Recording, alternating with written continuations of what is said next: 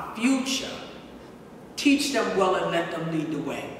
We have to teach them well, right? We cannot afford to assume that someone else is teaching them. Hi, my name is Aaron Ramsey. I'm the YMCA Y Scholars and Junior Leaders Counselor.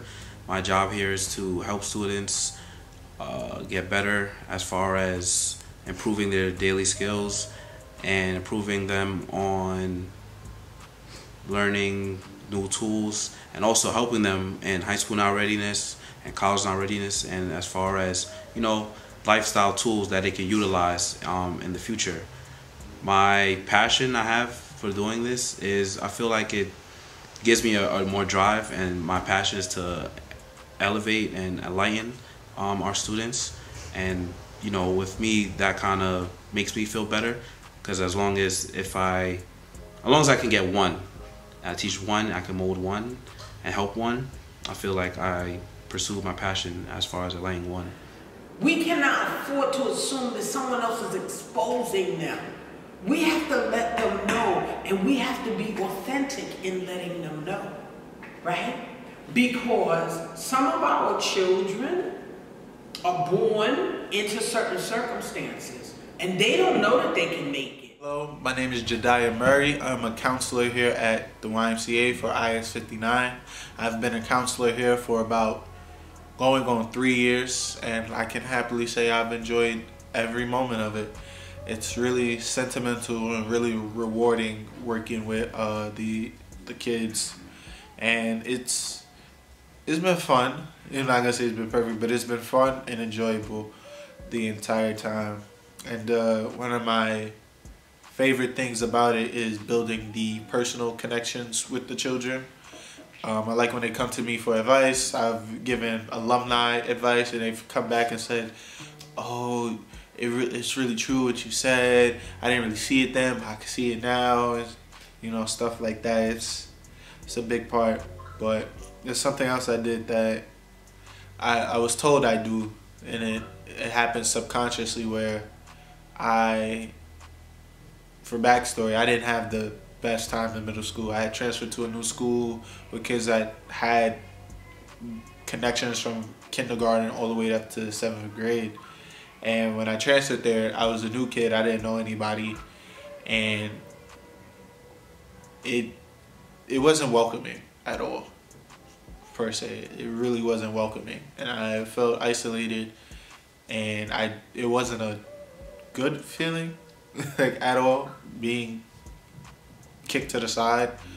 So I was told everything happens for a reason, and it was great that I ended up working back in the school, because one of the things I do is make sure everybody's included.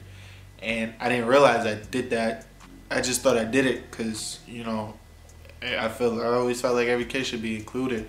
I didn't realize it was a kind of a full circle storytelling thing, but it helps, you know, knowing that I make sure everybody's having fun and feeling included and nobody's left out.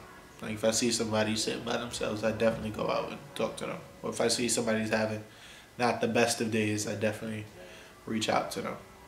So, yeah, that's probably my favorite part of the job. It's fun.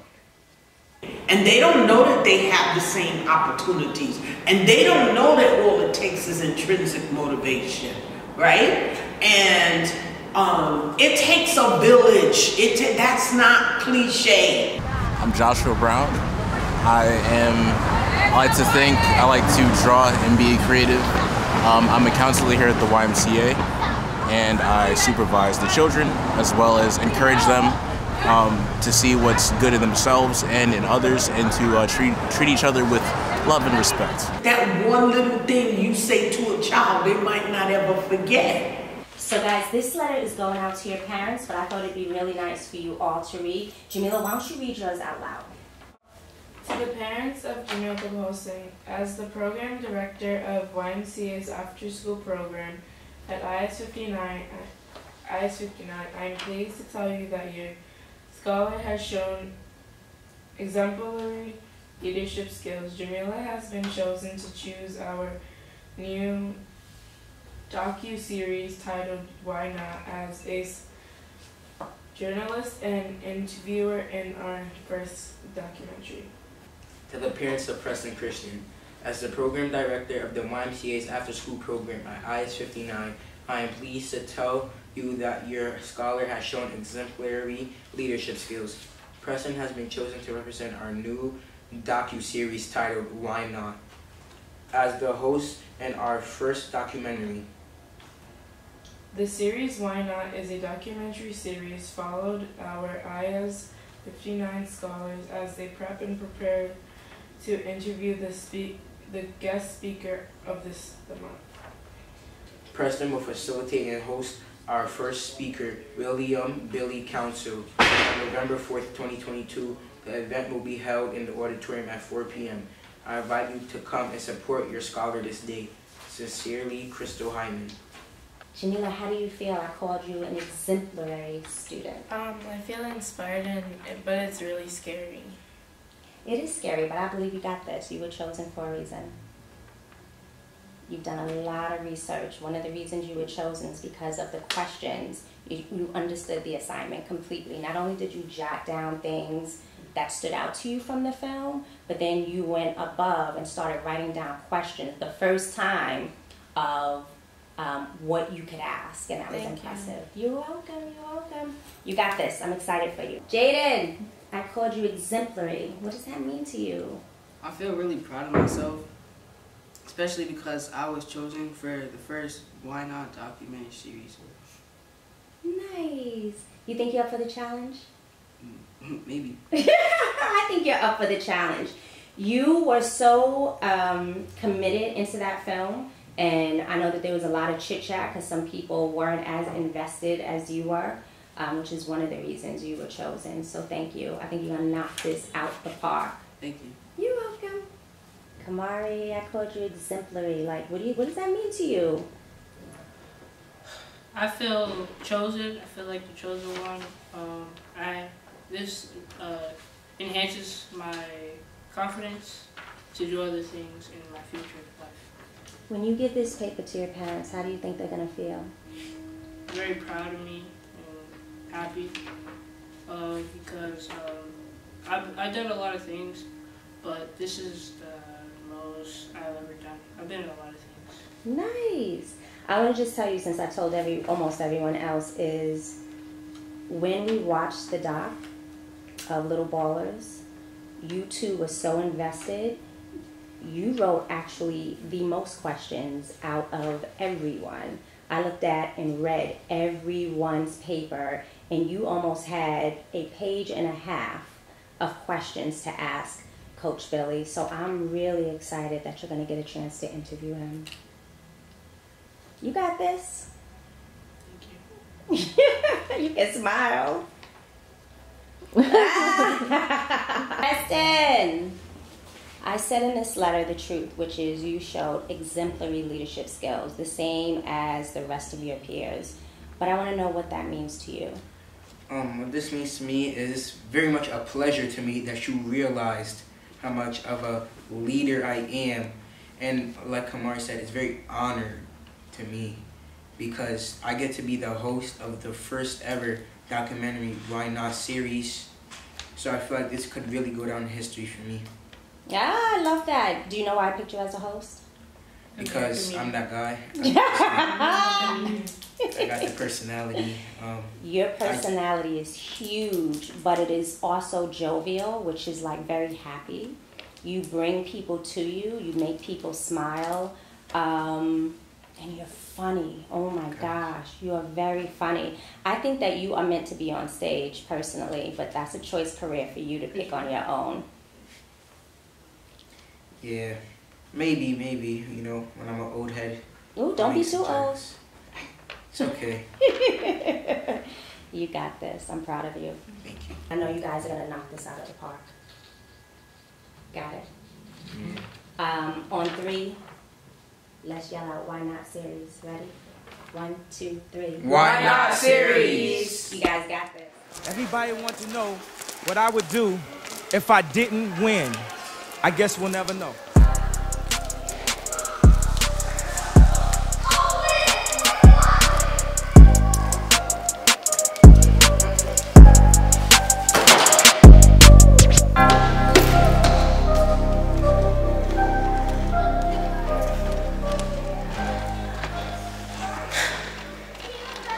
black church is definitely bigger than this.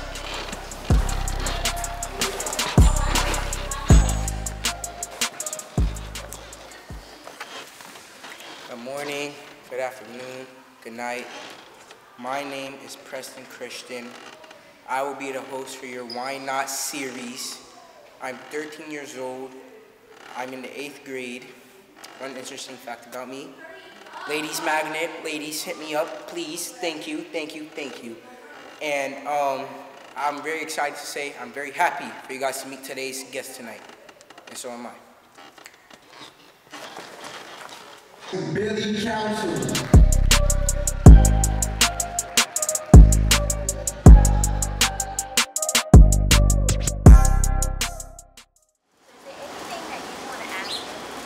Ask him. I'd probably ask him about two questions I have that has to do with his the NBA player he coached, to really know what it was like for him, how life was, what he taught him, what he didn't teach him, so I can know. My second question would probably be is he still in contact with him?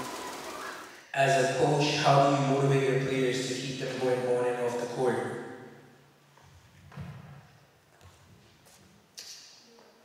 You know, one of the things that I think I have done a great job of doing is becoming an avid listener to my players, right? Because a lot of times as adults, we just say what y'all need to do.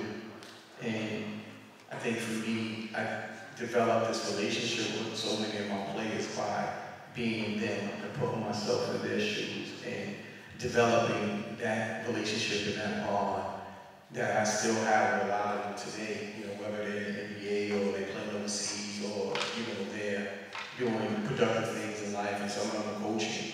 It's like those relationships still stands, right? Because they believe in me and I believe in them. So that was one of the great things that I was able to do with them. I would ask him how he supports his daughter and what she wants to do. I wonder what his sneaker game is like. Hey, bro. I wonder if he got that drip, or if he just an old head. I wonder if he got that old head shot. Yeah. I want him to be one all of us in King of the Court. I'd be loyal. No, he shoot like unique, probably. I'd be loyal. Yeah, okay.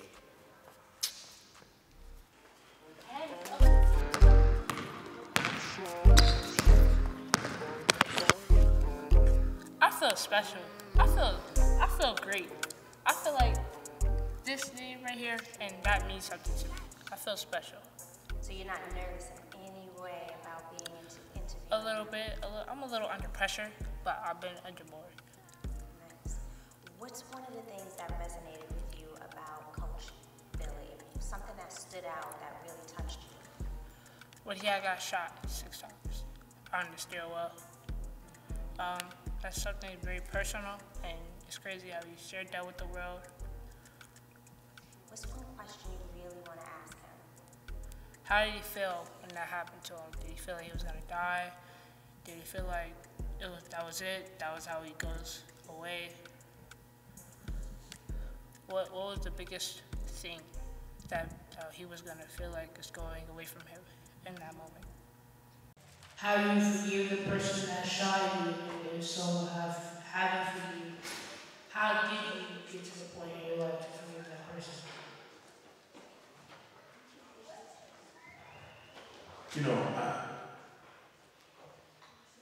To be honest with you guys, I probably just forgave him probably 5 years ago. Right? So I'm not going to sit here and tell you guys all these stories about how you forgive for yourself and all that stuff. I'm going to be as honest as I possibly can. And it took me a long time to forgive him. Right? And even though he's in jail, but it took me a long time to forgive him.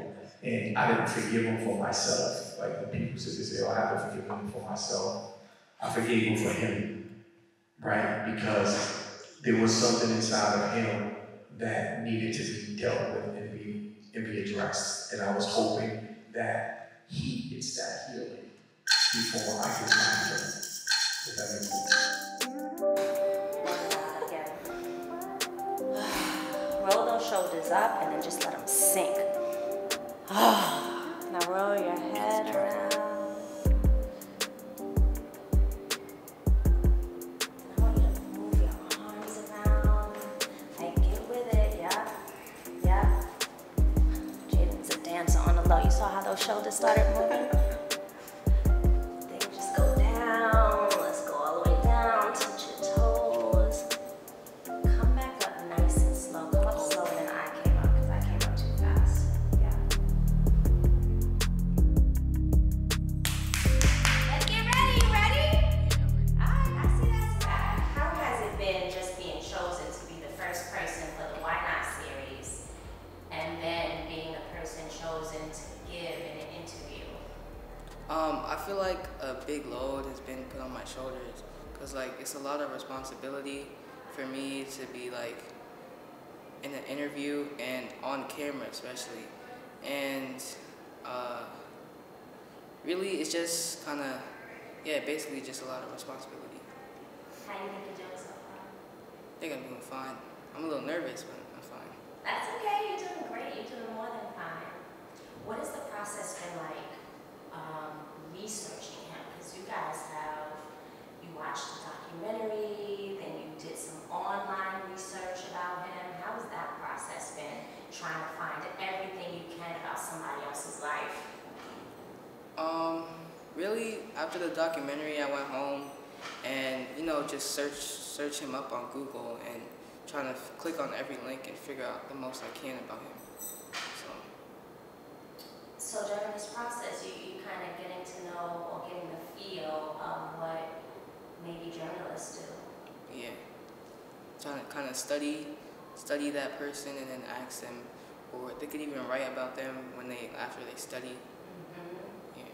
How has that process been? Like really trying to study somebody and figure out as much as you can about them. Do you feel like on Friday you pretty much know who this man is? Yeah, I kind of feel like an investigator, kind of, because, you know, some people, they just, like investigators, they, like, go into things, they dig deeper into stuff to figure out more information, and that's how I'm feeling right now. I'm excited. Are you excited for Friday? Yeah. Or are you going to feel like, oof, I can't wait for this meeting? Probably, but I'm still excited. Are your parents coming? Do you know? Is anyone able to come? Because I know everyone works. I don't know, because my mom works, so. Is there one thing that you really want to ask him? I really want to ask him how he manages to like help his players become even better than they were when he first met them. How he kind of builds them up on the court and off the court. That's actually a really good question. Do we have that one written down? Was that one of your questions that you wrote down? I think part of it was. Remember that question. It's a perfect question. Right. That's a really good one. How do you think he's going to be? Like, I could just imagine the anticipation of researching someone that you really don't know, then seeing a doc, and then looking at all of his interviews online, and then I would imagine that you have a certain perception about him. Can you share a little bit what that is? I feel like he would be kind of a really like understanding person, but he might not really like show it because coaches, some of them are aggressive, but they usually just want to push their players to show highest potential. So. Do you think he's an aggressive coach? Probably, yeah. I think so too, from what we've seen. Anything else that you think you might want to learn from this man, or you might want to ask him? I want to learn like how to keep my head up, how to keep focusing on what I want to do in life, and how I can become a better basketball player. That's why we chose him. Thank you. You said that you and the players became family, but what happens when communication falls apart? As a coach, how do you get everyone back together? Well, that's one of the great things about humanity, right? Is things fall apart. The good thing about falling apart is you can put it back together, right? So it's just like everyone that's sitting in here, right? You know, you may do something early on in the year, but you get an opportunity to redeem yourself, right? And communication breaks down all the time, right? You know, especially with coaches and parents, because sometimes we believe that we know it all, right? And we don't give young people the opportunity to speak. So that's when communication breaks down. But one of the things that I was always able to do, I was always able to show them the telephone game. How easy, and I think if you guys watched the film, you guys saw that when I would say something to you, by the time it got to you, it was something totally different. So I showed them where the breakdown occurs at. And how do we fix the breakdown? We just repair it, right? Put it back together, and we start it all over. Hello, my name is Deanna, aka Miss D, and I am the counselor and also the dance instructor at the YMCA at 59's branch. And what I love about this job is that the kids teach me something new every day. Personality-wise or even academically-wise, they teach me something new every day, and it keeps me young and it keeps me entertained. First, so we all understand? Yeah. 1, 2. So 1, 2, 3, swing head. The last one. Hello, dramatics. This is Big Red. So let me see the ball. So from 1, 2, and 1, 2. Right? Don't speed it up. 1, 2, and 1, 2. You know the best. You know everything. The YMCA, some things about the YMCA is you should really come here. Some people might not like it because after school they want to go hang out with their friends. But it's not really mandatory to come every day. It's not like some after-school programs where they might put it as if you miss 3 days, then you're out. They don't really worry about that. We get to go to the gym. There's many programs. It's kind of like the YMCAs that they have around the swimming pools and stuff. But there's no big academy, no swimming pools. But you still get to go to the gym most of the week. You get to do theater. You have staff members that are cool and not some old grouchy people. And how the YMCA changed my life. It changed my life because I got new friends. I get to hang out with more people. People that I didn't even really know is in this school because you don't get to really see everybody here. And it really helps me with my homework, so when I'm home, I could really just relax, lay down. And I have many people that I know here that I've been new since 7th grade, maybe. So yeah. Hi, my name's Ivy Ambansu, but everybody calls me Ivy. I'm the STEM specialist here at IS 59, and I'm our publicist for our Why Not Docuseries. I like working with the kids because every day is something new with them, and they keep me energized. Since working here, the kids help me with my social anxiety. Since there's so many of them, I'm talking to so many students, and it just helps me be more social in my day-to-day life. And I just want any of the participants just not to deal with some of the problems I've dealt with just worrying about what other people are thinking of them or not feeling comfortable to say something, because here everybody is like a friend or family, so I just want everybody to be comfortable. So this is why I like working here. I just love working with the kids. How would you describe your relationship with your family back then and now? Well, back then growing up, you know, I grew up kind of harsh. You know, my mom had a substance abuse sickness, right? So it was tough, right? And then being the only boy to sisters, I had to sometimes at times have to be like the man of the house. And even though I was young, you know, taking on that responsibility was kind of tough. So Jamila, how do you feel about being chosen to interview Mr. Council? I feel really inspired, and I feel that I was chosen for a reason. Being the circumstances, I learned a lot through the process, but the most thing I've learned is to like be yourself and stay positive, and those are some things that he does to other people, and I feel like this would like set me and like help me and motivate myself, and that it's just gonna make me feel better. I love that. So okay, so it seems like you've done some research on him, right? What kind of research have you done? I've learned what kind of productions he's done, the foundations he's been with, a bunch of things about him, some stuff about how when he was younger, and a lot about his social life. What about his social life? I've learned that he's like really up there with like Instagram and stuff like that. He posts a lot about his foundations and different programs that he's in. Nice. Is there one thing about him that inspires you the most? That he, no matter what, he still pushed himself to be the best he could. Nice. What's one question you want to ask him? I want to ask him how his childhood was and what setbacks he had and stuff like what made him feel down about himself, the people that he needed to be there to make him feel better, and why he picked this career to be the one that he wanted to start off with. Are you nervous about it? Yeah, a little bit.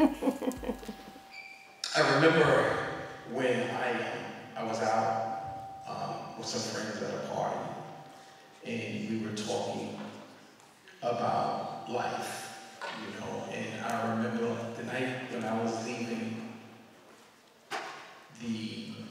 my home, I stopped at my grandmother's house, and she said to me, she said, boy, you better do something with your life, right? And I was like, I am doing something with my life. I'm actually going to a party right now. And she was just like, no, you need to do something with your life that's impactful. And the only thing that I could think about when I walked outside is how can I direct young people from not going down a path that I went through, and how can I be a vessel for them? So that's when I started saying to myself, let me do something that I love, that I can help. And when I thought that I was saving so many of these young people's lives that I was coaching, but I didn't realize that they were saving me, saving my life, and giving me a bigger purpose. Hi, my name is House Parisian. I am a counselor at IS-59 at the YMCA.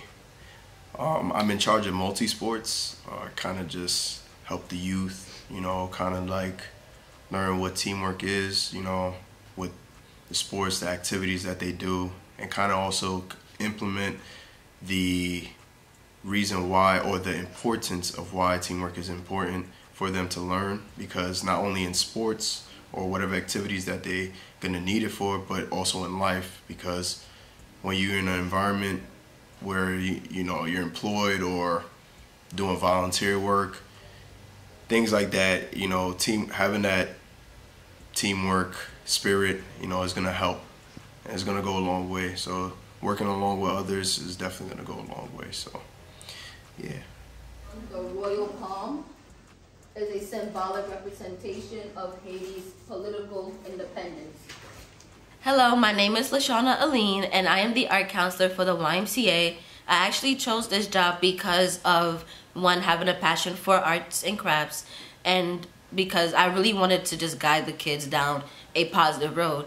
Being older and going through what I went through as a child, I wouldn't really want to see kids go down that path as well, as to why I told myself this is the job for me. Many people know you as a coach, but we also learned that you are a businessman and community advocate in your hometown of Harlem. Can you tell us what that really means to be a community advocate? So, a community, you know, one of the things that I believe that is we all pay a price to live on earth, right? And for me, it's service. Service is the price that I pay to live on this earth. So I fight for those who can't fight for themselves. I fight for those who don't have a voice. I fight for those young people who need someone to talk to. I fight for you guys, whether you guys are in my community or not, to give you guys hope and opportunity. So I'm an avid believer of service. So I have been serving my community for a long time, and not just Harlem. It's like New York City, right? Because I'm still doing service for programs and stuff like that in New York. So I just want to be able to be a vessel for you, for especially young people. Those of you that are clapping, thank you. Don't you just clap for Mr. Council, but please clap for your peers because they are phenomenal.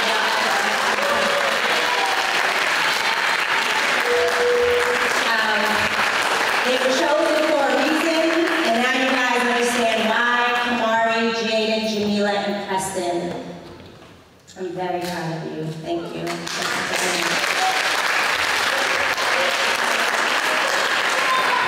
And to Mr. Council for being our very first guest speaker for our Why Not series. Please stand up and give it up.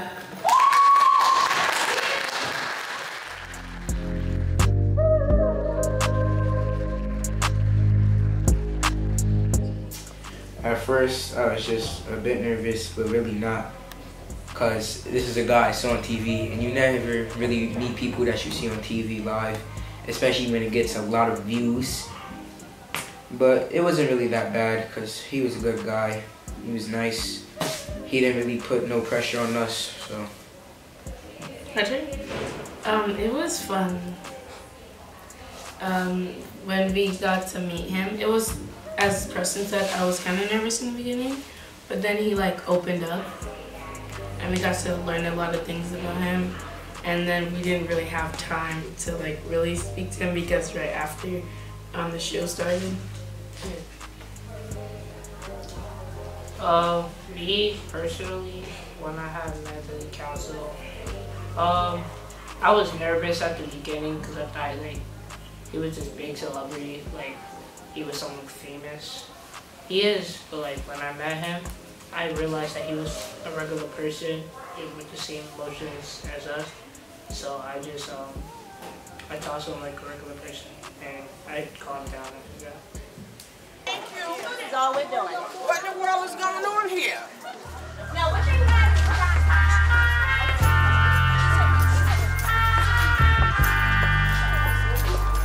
Good afternoon. I'm Carol Briggs McDougan. I am an education specialist for the YMCA.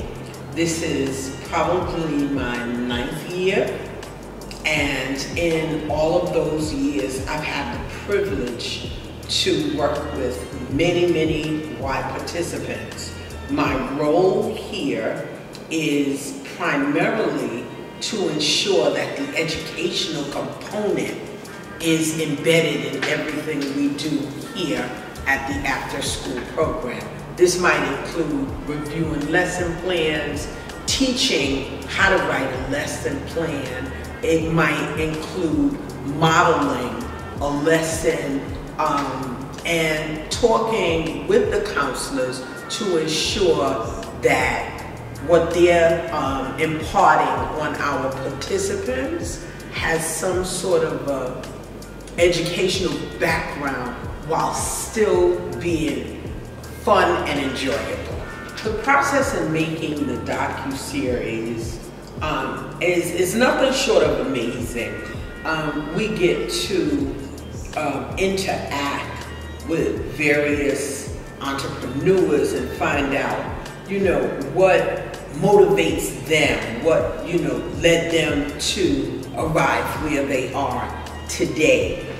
Very often, our participants, our children as it were, they're very interested in being a basketball player, or they're interested in being a rapper. But when we bring in these various entities and they're able to explain their process and what they went through and how they have evolved into who they are today, our children can begin to see that there are other avenues that not necessarily have to be traditional, like a doctor, a lawyer, a teacher, right? Those things are wonderful. I'm also a teacher, 18 years. But they get to see that they can expand their minds in ways that they had not thought of previously. Or maybe if they did think of some things previously, they get to see it come to pass, or someone has been able to accomplish it. What I'm personally getting from the docuseries is watching the enthusiasm of the children. We interviewed someone about a week or so ago, and the questions that the children asked of this person were nothing short of outstanding. The questions were high leverage questions, which allowed me to see that they had put some thought into what they were doing. They were interested in finding out more information and gathering more information. So the other thing is, like, I mean, as you can see, I'm a bit of a ham. I like being on camera. That's an aside. But I was just being funny there. But doing the docuseries and being able to see it come to fruition and watching the children and interviewing the various people, I think it's so important to bring in talent and bring in folks that have made it in their own right, in their own way, and having them impart this information to our participants.